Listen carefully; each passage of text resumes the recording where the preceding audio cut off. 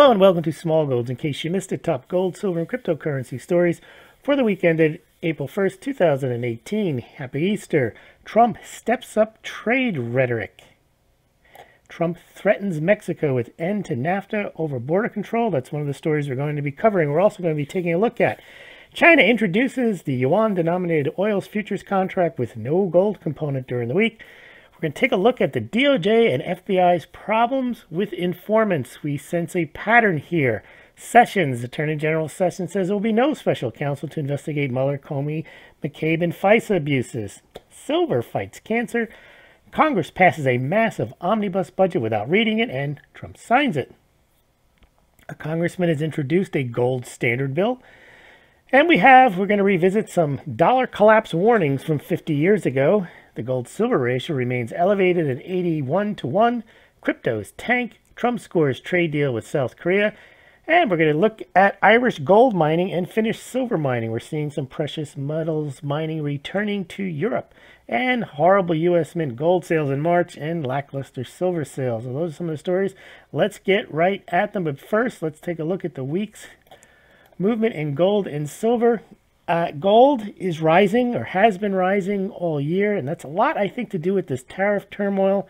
It's more likely to soar if China's bubble burst due to the strain of tariffs or their own credit bubble than it is because of any gold-backed or gold-convertible yuan BS story. And, of course, that story did turn out to be complete nonsense. We do have a yuan-denominated oil futures contract, but there's no mention of gold whatsoever. Take a look at the gold-silver ratio. It remains at 81-1 over 80-1 for a couple of weeks now. And as I mentioned, that the silver pumpers don't understand is that the gold-silver ratio may indeed be sustainable. You can click here. It's a long explanation there. I've also listed some more. That's a story in the Wall Street Journal, basically saying that silver being low is a harbinger of a bad economy because a good portion of silver's demand is industrial. But let's skip on that. Let's just take a look at where gold closed the week. It was down about $20, $21, and silver closed the week about 15 cents lower. Not much change in both metals, and the gold-silver ratio remains at about 81-1.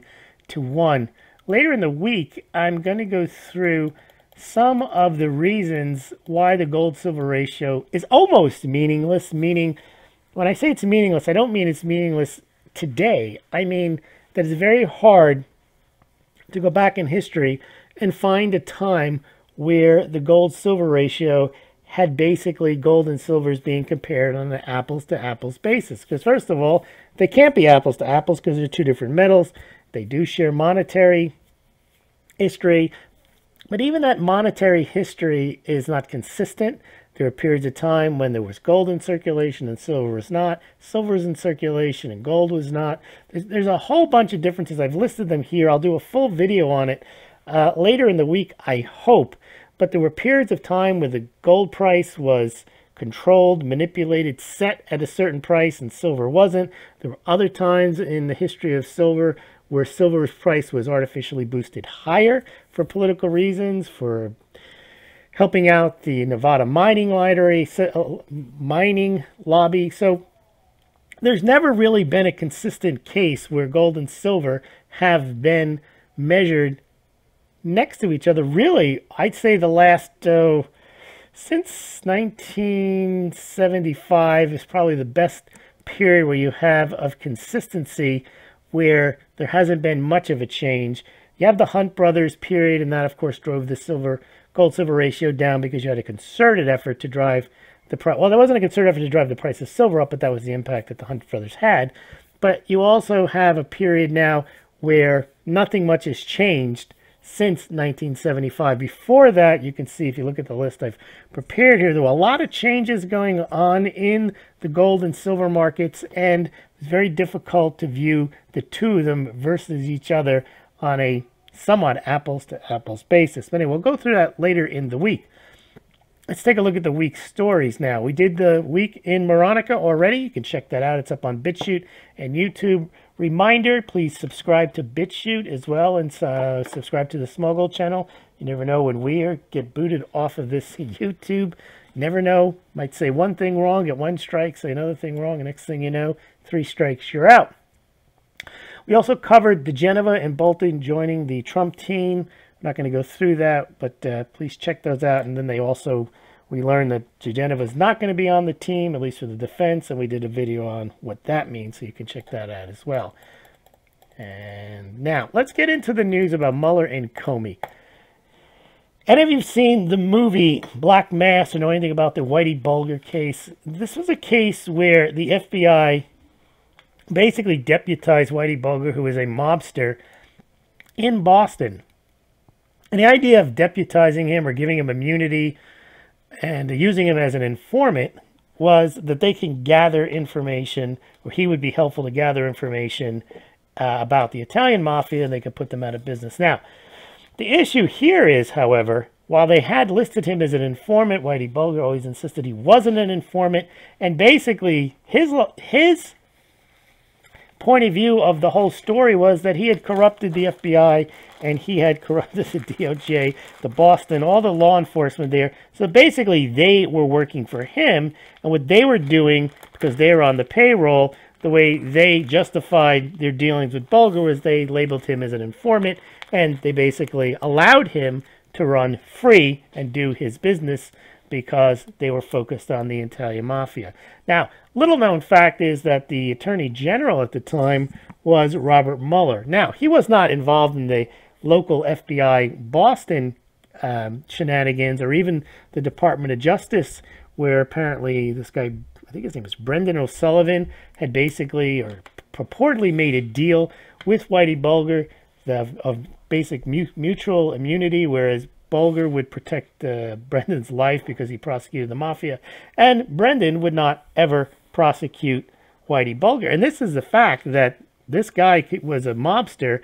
He committed multiple murders that were proven later on and did a lot of extortion, and he was never, ever, ever even arrested or prosecuted for any of his crimes during his period as mob boss in the Boston area. Also, the FBI guy, there was another FBI person who ended up being the fall guy as being the person who supposedly was the only guy at the FBI that was working with Bulger. He finally was found guilty of colluding. However, the reason I'm bringing this up is this seems not just to be the first and only time that we've had this issue with the FBI, because during the week we learned that Omar Martin, now he is the father of one of the, or the supposed only shooter in the Pulse nightclub. Now apparently Omar's father, Siddiqui, worked for the FBI as an informant for 11 years. And he was under investigation for sending money to Afghanistan back and forth. His son ends up being involved in the Pulse nightclub shooting. His wife is under, I guess she was under arrest, and she was charged with aiding and abetting. And somehow it came out because she filed a motion seeking to dismiss charges. Basically, I guess on the same theory that Whitey Bulger was saying was, look, I was immunized. I was given immunity, basically, which is a really crazy argument, by the FBI, the DOJ, to do what I wanted, and therefore I can't be held responsible for my crimes because they basically said they weren't going to arrest me.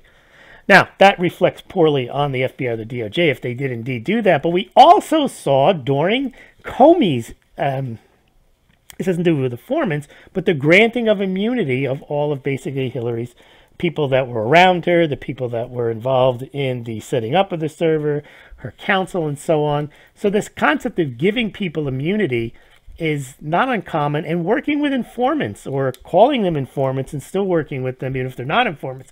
What's interesting here is this guy, Omar Mateen, is very curiously tied to Hillary Clinton, because there he is at a Hillary rally, and you don't get to sit, 2 feet behind her unless you've passed all your clearances. And there's other pictures of Omar's father at the local. This was an event in Florida just a few days after the Pulse shooting. There he is sitting there, and then there's another picture of him or an interview with him at a local TV station going on about how he supports Hillary Clinton. So here he is, an informant. Whitey Bulger we have as supposedly an informant. And now I bring that up to the same case where we now are talking about the Steele dossier. Another informant, this guy who did the Steele dossier, Christopher Steele, I think is his name, he was an FBI informant. And what happens in these cases is they work with them, and then they turn on the informant, and they fire Christopher Steele for talking to the press. But basically, just like they fired the FBI agent who had been working with Smaulgld, they know they have to somehow make it look like they weren't really working with these guys. And when they found out that they were bad apples, then they got rid of them, they took appropriate action, and they do that to make sure that the entire team that was working on it isn't tainted. So that's what happened in the Steele dossier. The Steele dossier case, you had Christopher Steele, who was an FBI informant, and then all of a sudden, you know, they fire him, but after they used his information as informant to get what they wanted, which was the FISA warrants. So we do see a pattern here of using informants. And also you see this curious connection then to Hillary Clinton, because not only was Omar Mateen seen with Hillary Clinton, but also you've got these pictures of Debbie Wasserman Schultz and Hillary Clinton with the sheriff in the Parkland, whatever that town is there in Florida, where they had the mass shooting. So again, not trying to be a conspiracy theorist here, but there does seem to be some connection between the FBI, the DOJ, and political figures, and the use of informants. You can read a lot more about this. If you want to research this, you can watch those movies on Whitey Bulger. You could read Sarah Carter's work on Robert Mueller and his past. And you can also check out the latest story about Omar Mateen and his wife and his father being a FBI informant. So very interesting indeed there. Now, let's move on now to this FISA abuse. And this is curious, too, because Sessions, if you think about the Hillary Clinton case, it was or should have been or was a criminal investigation. It was always covered up that it wasn't. The amount of things that Hillary Clinton did, I'm not saying we proved that she did them, although what Comey said she did, although it wasn't a trial, to me was enough to say that there was criminal activity, and clearly there should have been a criminal investigation. Well, if you think about what's happened to Donald Trump, there was no smoking gun evidence that required a special counsel, but they got that right away.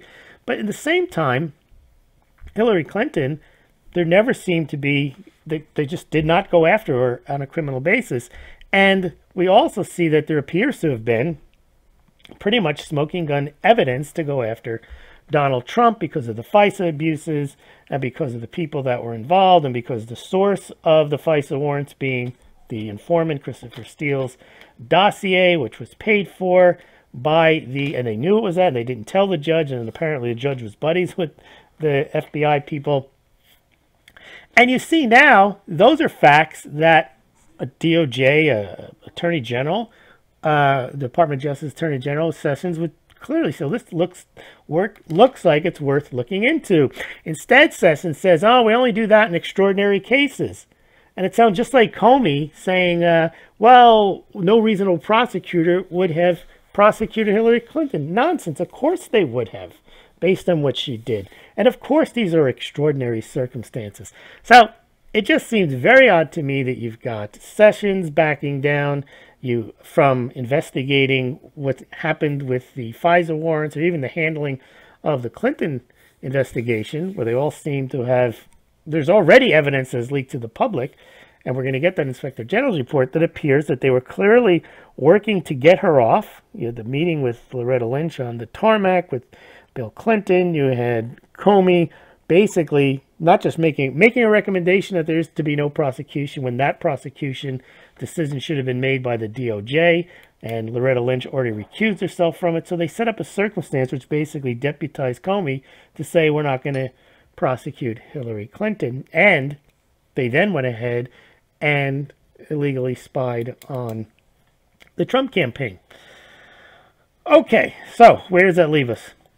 So Rod Rosenstein has officially been served a subpoena to appear to produce documents to the committee. You got to remember, a congressional committee, when it does an investigation, that's all it does. It has no real powers to convene a grand jury. It can't do a criminal investigation. So they can come up with this information, but it doesn't help. You really need the Department of Justice to be involved. You need the appointment of a special prosecutor, you know, in order to be able to file charges. So what Sessions has done is he has appointed somebody outside of Washington. I forgot his name. It doesn't matter what his name is. He's out in Utah, but he reports to Rosenstein as an FBI. So I don't know how this guy is really going to do a thorough investigation, whether it's going to have any teeth. And Sessions rejected the call for the special counsel. I put balls here. This is ridiculous. This is the guy McCabe. He's looking for a GoFundMe to help support his legal bills.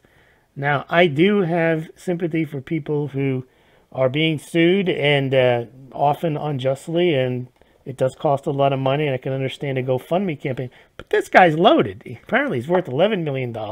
He's not like he's been targeted. He seems to have been recommended by his own department to be fired.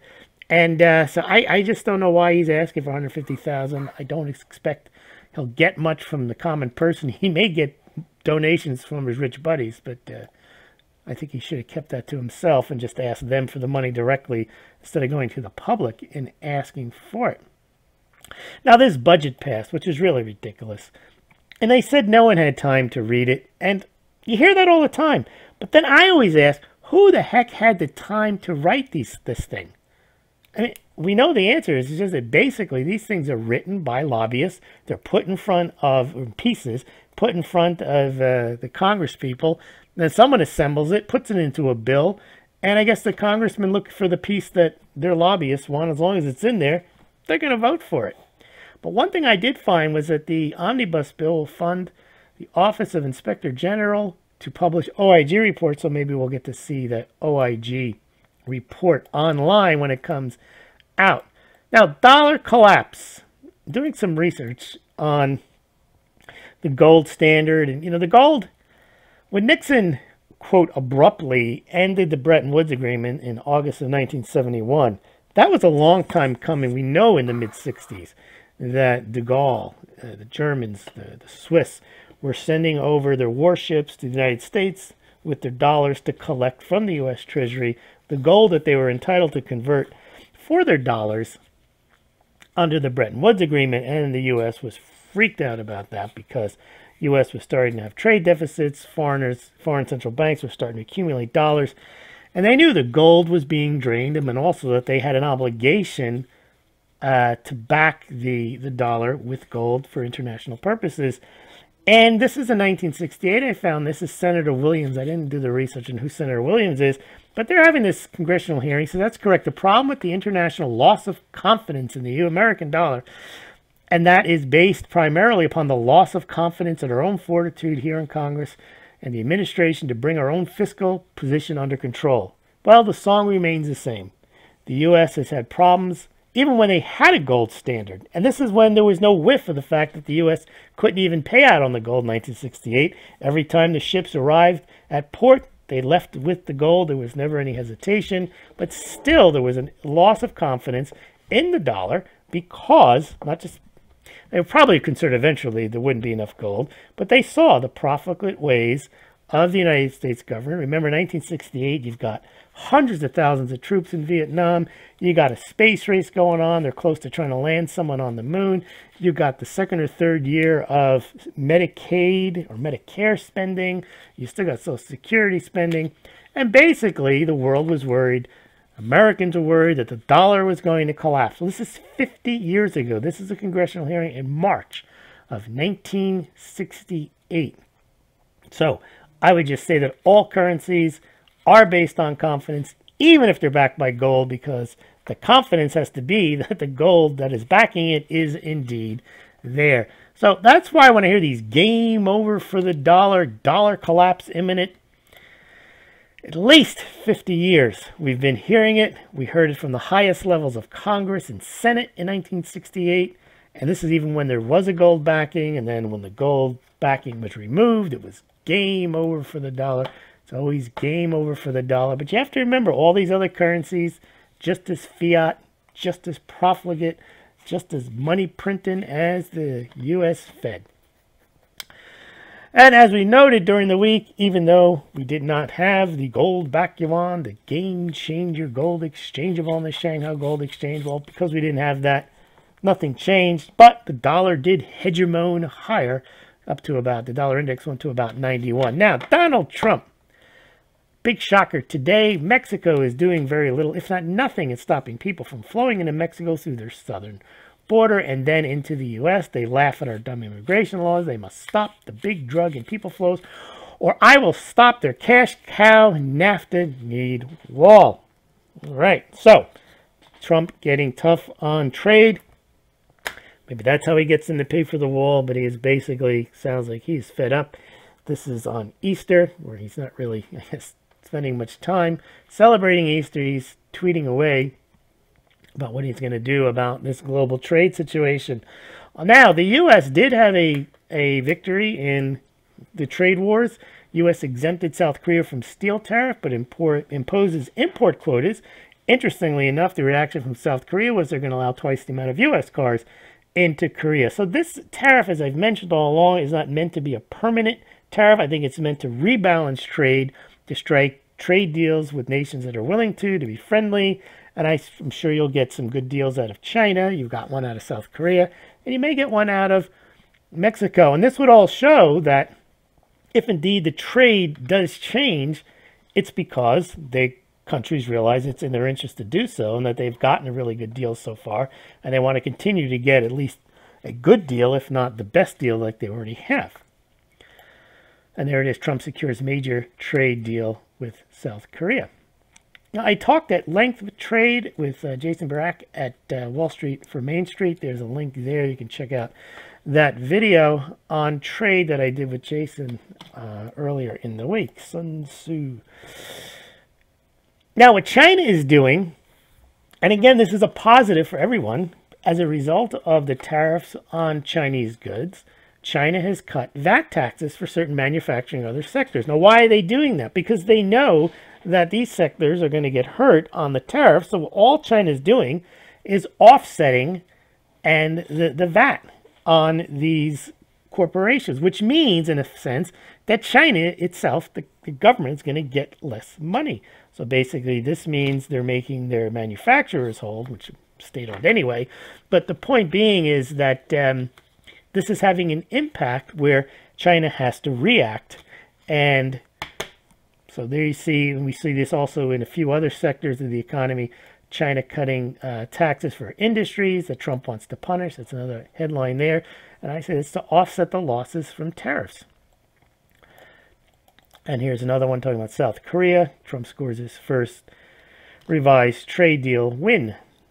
And here China cuts tax rates for chip makers. So we saw some manufacturers and now chip makers as well. And some of these chip makers might be the ones that Trump has identified as not paying the IP license fees. So China's trying to help them out there.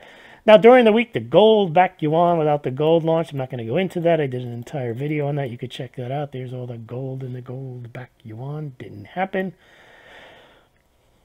And now, China. China regulators ban TV parodies amid content crackdown. This is something these Chinese worshippers don't understand.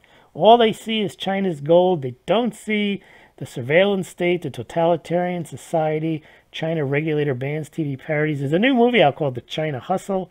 I'm sure is not very flattering of China. It talks about the fraud that goes on there, the execution of people who speak out against the fraud.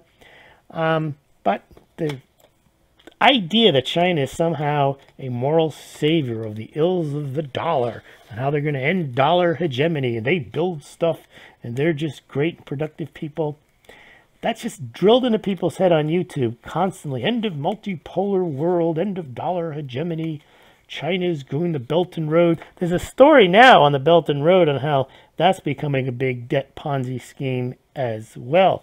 Now, people also keep saying, but China has built all the infrastructure. All we've done is just bought junk from China. Well, yeah, we bought a lot of, quote, junk from China. What do you think that infrastructure is made of? You think that infrastructure isn't made with the same care as the junk supposedly, they send here, an infrastructure that isn't being used and can't be used in an economic collapse is not an asset. It's a liability. Not only do you owe the money that you spent to build it, it needs to be maintained. And why would you maintain anything that isn't being used for one day in the future when you need to use it for economic purposes? Well, if you have an economic collapse, the current infrastructure is good enough. You don't need to expand into your ghost cities and to drive over bridges to nowhere. So those bridges and ghost cities end up in further disrepair. You still owe the money on them, and now you have to maintain them. So I don't get this idea that somehow what China did was smart. They're playing the long game. No, they brought demand forward.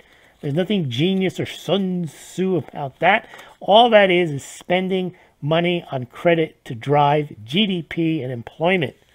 It doesn't give you anything. An unproductive asset is not an asset of value. It's a liability.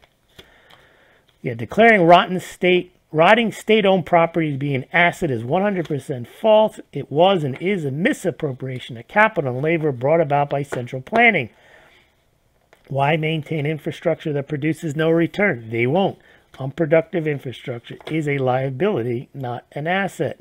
Malinvestment is malinvestment no matter who does it. But to the dollar collapse crowd, U.S. debt is bad, but Chinese debt is good. Why? Because the simple line of reasoning goes, if the dollar collapses, gold goes higher. Never thought of a Chinese Ponzi scheme, surveillance state, all the social credit scoring. They don't care. As long as gold goes higher and China's behind it, China's their gold buddy. See, lending money to yourself is one of the criticisms. Well, they always like to say about China, well, China owes that money to itself. It's no big deal. Yeah, but they're not willing to excuse the U.S. unfunded liabilities, which are, quote, loaned to ourselves. That's Keynesian apologists. When they say, oh, we don't have to worry about Social Security or Medicaid, Medicare, future liabilities, that's all money we owe to ourselves. No, you do have to worry about it. It's still money. And when they try to say that China's $50 trillion in credit bubble doesn't matter because they owe it to themselves, somehow that's okay. It's not okay. Debt is debt. It has to be paid. Well, here you go. China's cracking down on jaywalkers with artificial intelligence, facial recognition, and automatic fines. Not only that, they get you going like that, but then they catch on facial recognition scans, and then they immediately text you a fine. But they got gold, so if you want to live in a society where you get texted a fine for jaywalking, and they know when you cross the street illegally, good luck. Move there. See how it goes. See if you can send back information to the United States. See if you can get on the internet. See if they'll let you stay on the internet. I know the United States has censorship issues, but at least there's a semblance of a First Amendment. There at least is a way of going to another corporation, perhaps, and trying to get around that censorship. In China, it's much more iron-fisted, and it's government-run. I'm not saying... See, the thing is, yes, the United States has its issues with the Federal Reserve, has its issues with the dollar, has all the issues they point out. But what drives me nuts is that they never mention that China has any issues. They just look at China and make it sound like, well, they got gold, so they must be good, hard, working, productive, honest people, and the government must be the same. Sound money. Here's a story. You want to check this as the Asian Nikkei Review, which is not a fan. I'm not a fan of that newspaper, but apparently, and I've looked at it, it looks decent, but who knows? They basically go through how it's going so far, and they're basically saying there's some big issues with the Belt and Road project. Now, remember, we covered a story called the counter to the Belt and Road, led by the Quad, which is the U.S., India, Australia, and Japan, where they're also engaged in Belt and Road financing activities, running somewhat competition to China's Belt and Road. China's defunct space lab hurtling towards Earth for re-entry. Here's the latest gold bug hero, Turkey. Turkey's such a great place, and well, they got gold, and they're wonderful. Burble, we talk about the 5 cryptocurrencies. They're remaining at about 75%. That's Bitcoin, Ethereum, Ripple, Bcash, and Litecoin of market cap of the top Cryptocurrencies. Cryptocurrencies took a dive during the week. They say it's because of banning on Twitter of cryptocurrency ads, but that shouldn't explain. I think it's just they all went up too high and now they're all coming back down to earth. And I think any story that's negative, they will use an opportunity to sell. Now, Bitcoin, Ethereum, and Litecoin are the most popular cryptocurrencies amongst millennials, which means probably they're the most popular cryptocurrencies because millennials are pretty much the people that are buying those things. Now, there's this Abra app with Litecoin, smart contracts. The guy in Abra is pumping that Bitcoin is going to go soaring and skyrocketing later in the year. You see this pumping on the Litecoin, the Bitcoin, the gold, the silver. They assets that are just based on pumping. Litecoin was down $100 this month. It went down to $110, I think. It was over $200 less than a month ago. This one is odd. The express.co.uk got into pumping Litecoin a couple, 2, 3, 4 weeks ago. It was talking about Lite Pay. It's going to game change and Litecoin's going to overtake Bitcoin. And then it drops. And now they're talking about Litecoin not making it. Is Litecoin dead? Taking a battering. Will it survive? I don't think anyone knows what's going on with these things. But this one, I do think I know what's going on. Is now, while Twitter banned cryptocurrency ads, and so did Google, and so did Facebook, and so did a lot of places, that doesn't mean they're against Bitcoin or Litecoin or cryptocurrencies. ICOs are where they're being advertised. You don't advertise Bitcoin. There's nothing to advertise other than you want it to go up. Bitcoin doesn't do anything. It already is there. It's just it is, and there's an infrastructure, and there's miners, and there's buyers, and there's transactions, and there's no money to be made on that other than, I guess, selling services around it or trading fees, other than the price goes up or the price goes down. You got a short interest, whatever it is. What these bans advertising are designed to go against the fraudulent ICOs, where it's basically a company, but it's issuing a token, and it says, this token's going to do this, it's going to do that, get your money in quickly, and then people just send money in because there's a white paper, and someone's going to issue a token. That's what they want to clamp down on, because those are, under securities laws, those are people or companies making false statements or misleading statements in order to get the money. There is no money to send to get to Bitcoin. It's already there. Whether you send the money or not, it doesn't help the Bitcoin.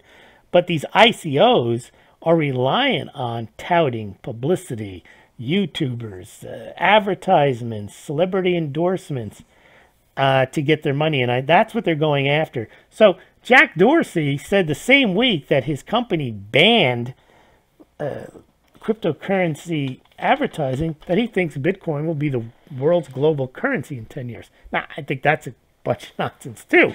But the point is, it shows that there is a difference between Bitcoin. He's not against the Bitcoin. He's joining up that he doesn't want the fraud on his platform, which I'm sure there's plenty of, but the fraud on his platform from people hyping individual ICOs. There's a huge difference between Bitcoin and an ICO that's promising to do X, Y, or Z, and that you're going to somehow get rich because it does this. Bitcoin isn't going to do anything.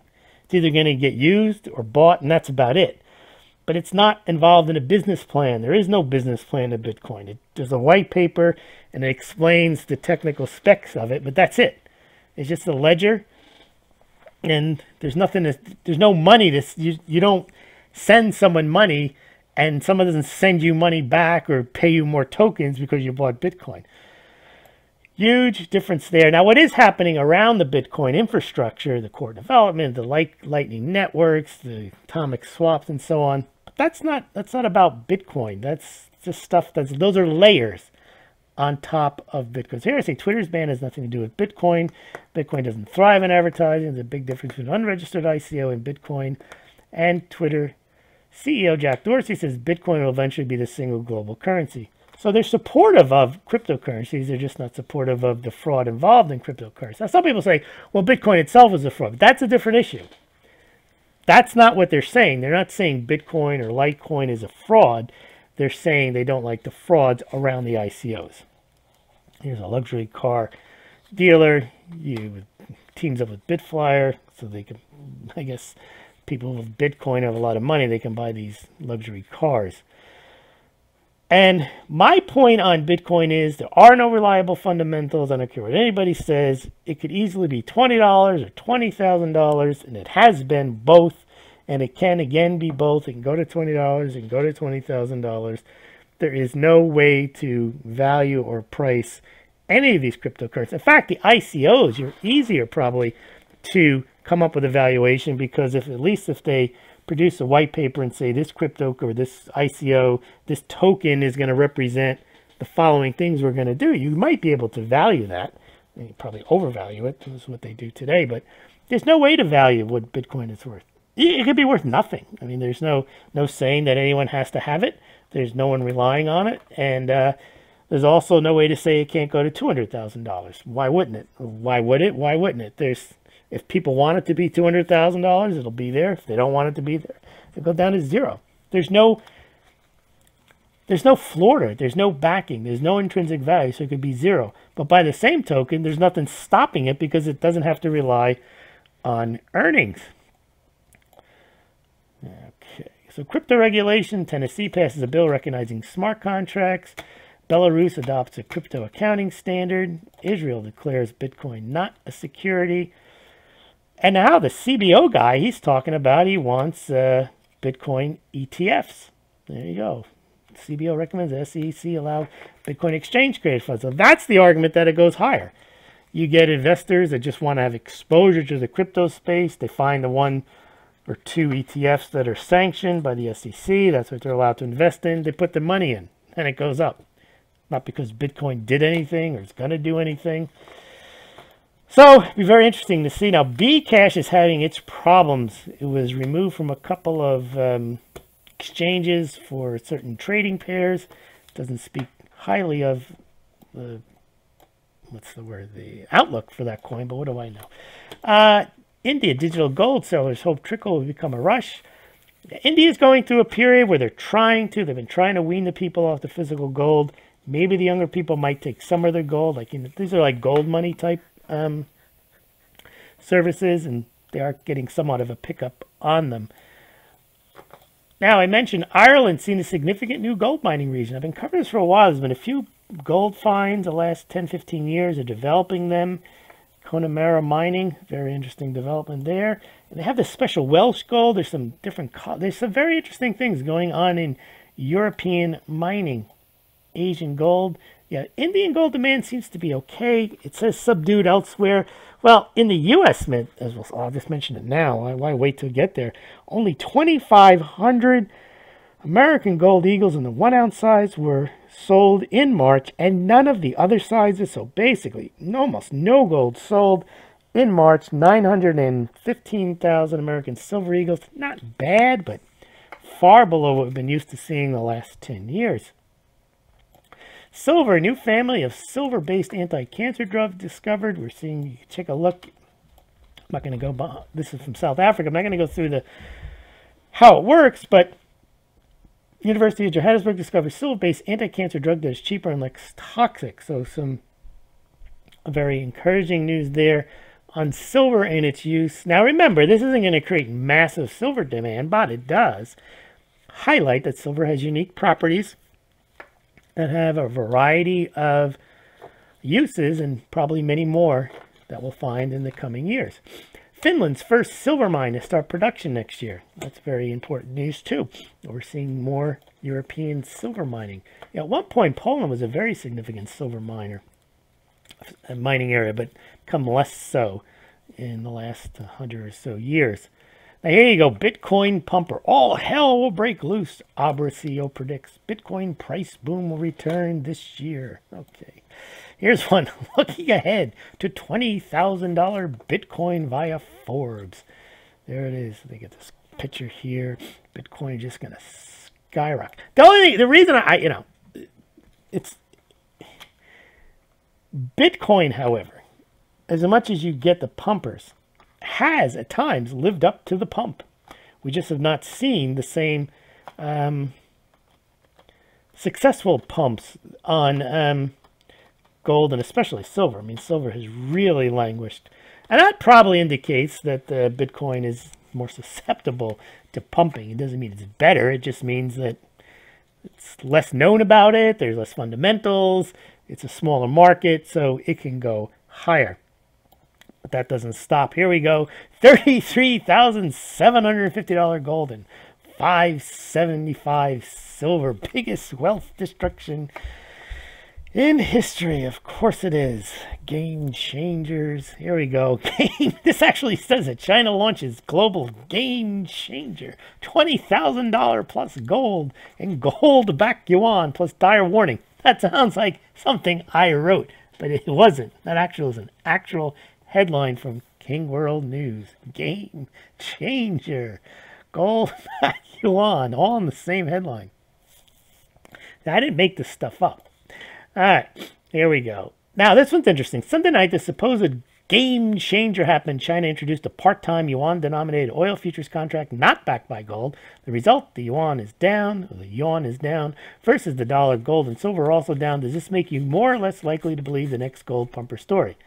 I think the correct answer is depends, because you never know. There could be some truth in it. But 32% of the people said more likely. I don't know how. Unless someone's winding someone up, I don't know how it makes you more likely. Makes me less likely, but I would still say depends. Always willing to listen to the next gold pumper story, especially if they mention Sun Tzu. It's very Sun Tzu. Gold's always set to skyrocket. Yeah, I think this is Peter Schiff. Yeah, it's always going to skyrocket. You'll see. He's just early. He's just a decade early.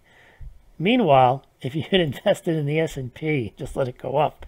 You wouldn't have to be reading and listening to YouTubes to confirm the fact that one day gold is going to skyrocket when the dollar collapses. Here, all this is meaningless noise, as once the breakout occurs and prices are headed significantly higher very quickly. When that happens, gold shorts are in for a world of hurt. Sun Tzu's going to smack them down. Here we go. Uh-oh, and has silver's time come? That's 10 years later, when 500 ounces was going to buy you a house by 2015.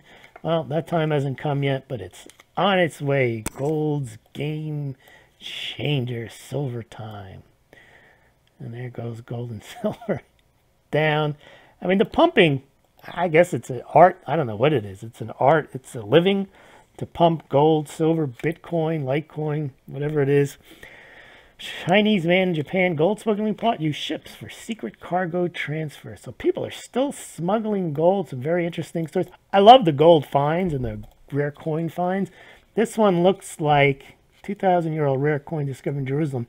They look like they're around the Roman times. I guess when the Romans came, they used to steal the local inhabitants' coins, and they used to hide them. But these look like they're bronze coins, and they don't look like they're Roman coins. So they're of Roman era, but they're bronze. I remember the Romans used predominantly silver coins, the denarius. It wasn't until the Byzantines they basically introduced a gold coin. Well, that about does. I want to thank you very much for listening, and we'll talk to you during the week.